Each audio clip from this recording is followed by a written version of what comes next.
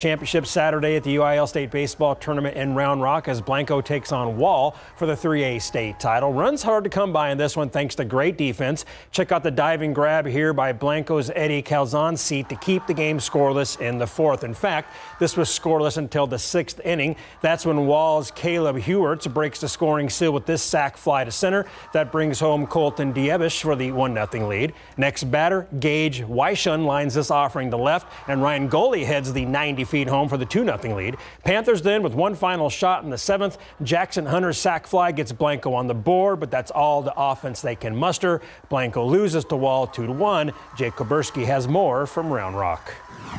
Well, the Blanco Panthers found themselves in a familiar spot here in the Class 3A final, down 2 runs late in the ball game. The only difference, they couldn't get the run support they needed. They fall to the Wall Hawks 2-1 today at Dell Diamond. It's awesome. I mean, even to be here, I mean, even if when they lose, we're still second in the state.